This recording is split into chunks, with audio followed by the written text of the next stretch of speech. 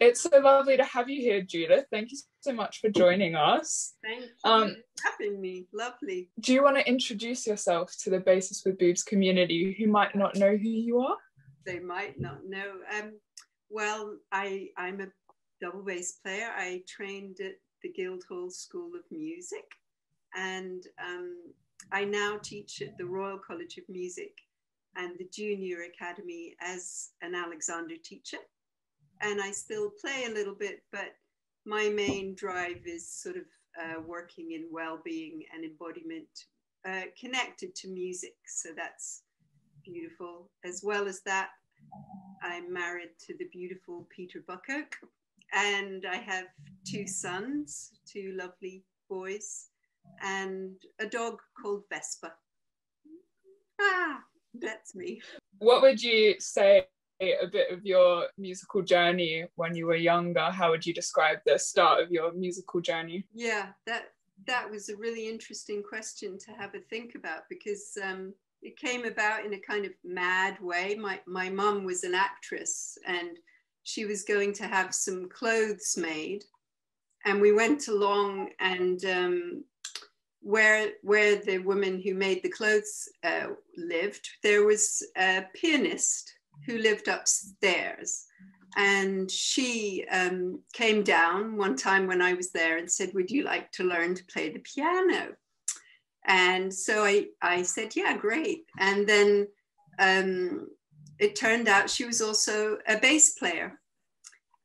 She was called Sally Rowe, and she became Sally Green, and she was very beautiful and very, very accomplished. And it was great because playing the piano was nice. I wasn't that great at the piano, but playing the bass, suddenly you were in orchestras, and there were lovely people to connect to, and a bigger repertoire. So I just loved it. And I guess like you guys, there was youth orchestras. I was very lucky. I had a good one locally called the Harrow Youth Orchestra.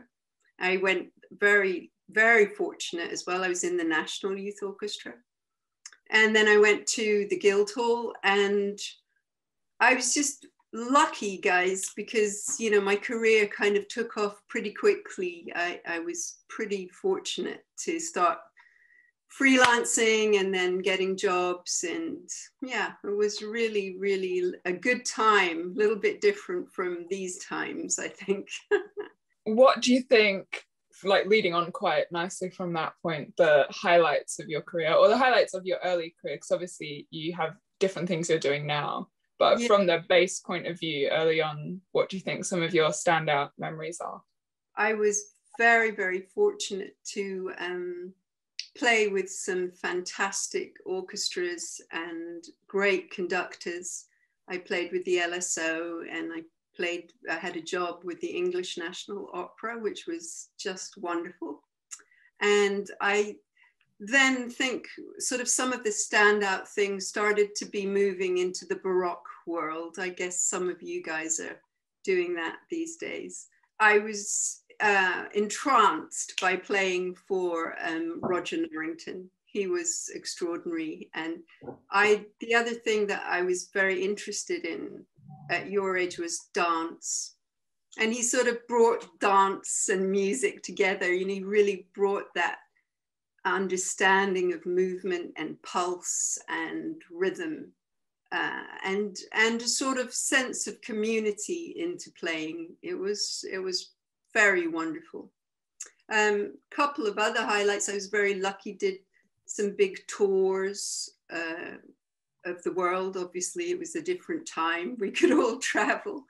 And I think also as I got more confident and got to know myself more and found my own voice, I started to play in smaller groups and started to do some solo playing, and that was really great. Sort of feeling comfortable enough to say, here I am, and this is what I do, and this is my repertoire, and that kind of thing. Yeah. I don't know what the other girls think, but I think that's interesting, like with what we're trying to help with as well, and I guess develop in our own playing, and it's making ourselves feel comfortable enough to put ourselves out there. And that's what, well, so many musicians struggle with, and I'm sure that you do this so much with Alex Tech as well. I think it's also very interesting, the order of events, you know. I think right now solo playing comes so early on in everyone's musical training. It's interesting to hear that you found your solo sound and that kind of world being explored later on. Yeah, you'd be surprised that probably almost entry level repertoire was what I was playing for my final recital, probably. But I was very lucky as well. I think I came along at about the time that women were starting to play the bass. And I'd like to mention, you know, I was so lucky to be at college with some awesome, unbelievably lovely women, as well as great players, Mandy McNamara, Heather Swinburne, and to be playing alongside, you know, Chi-Chi, who is obviously a legend, and really Judith, you know, all sorts of amazing people, and great composers coming along. I was very lucky to be friendly with some wonderful women composers like Judith Weir, and people who would write things for you that was just incredible to think back to. But I'd also like to mention, talking about finding your voice really in your own repertoire, there was some fantastic solo women out there. Bronwyn Nash, I don't know if you guys have heard of her. She was a Welsh player, very, very accomplished. But I had a sort of, you know, light bulb moment one time when I went to a concert with, and Joelle Leandra was playing. And it was like, wow, this is what it could be. You know, she came on in black leather. She was really beautiful. And she played this really theatrical, modern repertoire. And it was like, wow, that's what interested me really deeply in terms of solo playing. And it was the start of repertoire like Failing, and really, really theatrical, wonderful, where the bass could shine, but not pretend to be the violin, really. It's really interesting to just hear about, like, especially like you were saying, like, because, you know, when you were playing bass, like, in that kind of era, it was like, like you said, like, it's a very different, like, world to what it is right now. And, like, I found it so interesting when you were saying stuff about, like, you know, what was the name of the soloist, actually? Yeah, I mean, she's probably still around, Joelle Leandra. Sorry, Joe. Yeah, sorry, yes, Joe. Yeah, no, we've heard of her. And Bronwyn Nash. And, you know, when I was your age, really nearly every time I played in a section, in a big orchestral section, I would be the only woman.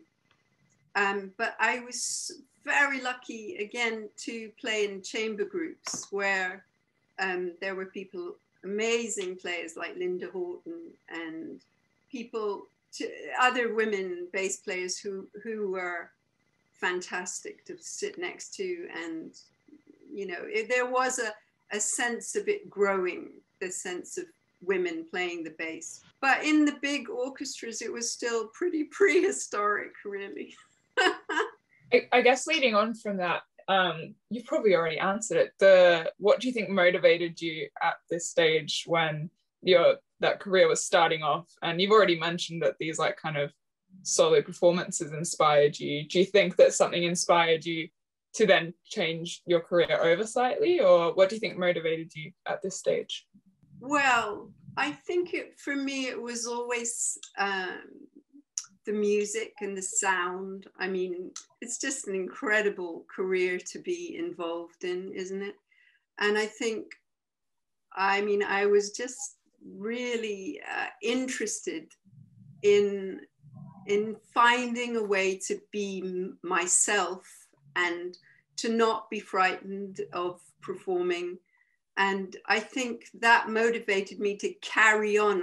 I sort of knew I had potential, even as an orchestral player, but something was holding me back, really.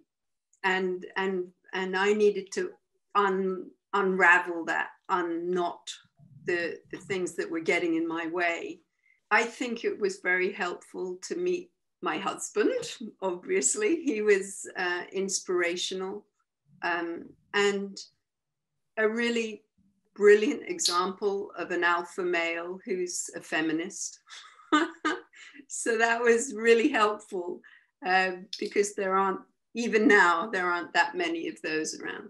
He was great. So I think my motivation came from community music, but also how do I find my comfortable, easy, confident self in this music world. And how did you find that? What would you say to the younger bass players who are struggling to find that kind of confidence? I would say primarily, I think this is really important, and I know you guys know it, but I think it's very important to find your repertoire, to not feel you have to endlessly, with deep respect, play Botticini, although it's wonderful and it's great, but to really find the repertoire that actually connects with you. And sometimes that might take you more into a jazzy world, or, other realms, I think. But I think for me, it was the work of embodiment. It's a great question. I was lucky. There was Alexander at the Guildhall, and I started to get really interested. And both Peter and I were very interested in how to embody playing without pain. And it's a journey, of course, it's a journey of getting comfortable, having the skill of how to connect with yourself and your breath. And so we both trained to be Alexander teachers, and then began to find, as you know, that really what is stopping most people's potential is anxiety, and how to really be in charge of that and feel like you can have your feet on the floor, your sitting bones on the double bass stool, and not wrap yourself around the instrument in a way that is not good for your structure or your, as we've all said, self-confidence. Something that you've mentioned as well is you're kind of looking at emotional intelligence as well within your work at the moment. What do you mean by that? If someone was to come to you and say, I have no idea what that means, what would you tell them? Yeah, that's a great question, because again, it's ongoing work, isn't it? To sort of be the best you that you can be. But I sometimes jokingly say that these music colleges are like, the colleges of trauma and anxiety. And we have to remember that they're the Royal College or the Royal Birmingham College of Music. It's about music, and it isn't, it's sort of set up to be a bit of a competition, our world, and exam orientated. And, it would just be ridiculous to think of other art forms in that way. We really need, especially as young women and women of a certain age, to think of each other as friends, and to think of each other as, really supportive and allowing each other to shine. And I think understanding that has really changed things for me over the years, to be happy for other people to do well, but really, really able to shine in my way. That's fine too. I don't have to sort of be a wilting lily. I have my quiet strength and confidence to be me. I think one of the things that we've talked about quite a lot in previous interviews and stuff, and even to our followers and stuff, is the idea that that there isn't just one spot for one woman in a section, etc. And things are changing, and we don't have to be of course, being competitive is great and stuff to an extent, but we're not competing with each other for one spot. Absolutely. And that everyone should help each other. Yeah, and it's, yeah, I think that is emotional intelligence, that you sort of find a resilience and an agency around who you are. And I think being really digging deep into your creativity and what it really is to own your musical skills and your movement it makes all the difference. It made all the difference to me. Just silly little thing, like just, well, not a little thing, big thing really, but just remembering to breathe when I played, you know, not hold my breath. It was really helpful. I think everything you've said is so inspiring to everyone, and it's exactly what we stand for. And I think the world needs more Judith, I think, is the bottom line of this. Is there anything you would like to finish with? I think you've been already really inspiring, but to the current generation of musicians kind of our age, or studying, or people thinking maybe the profession isn't for me because I don't really fit there, what would you say to them? I would say, really, it doesn't matter what gender you are, or what race you are, or what size you are, or how you look. It's a much deeper element of being human, connecting to music. Sound and creating sound it's just such an incredible thing to be involved with, and life-changing, really. When we hear a sound, our whole self can change. And I think it's remembering to connect to being a musician, whatever you're doing, wherever you are in the world. That's the thing. Connect to the music is what I'd say. And of course, it's wonderful, to each other. Yeah. Well, thank you so much for asking me. Thank you for coming. That was so wonderful, and we can't wait for everyone to hear it. But honestly, thank you, Judith, so much. That was so inspiring. You put into words exactly what needs to be said, and it's so great to hear about like all your experiences, and also just all of it. It's just so like, it's so encouraging to hear, and I can see it from both of the other girls' faces. Like, it's just so inspiring to hear. So thank you for doing this with us. So lovely to meet you. Oh, what an incredible journey. Thank you very much.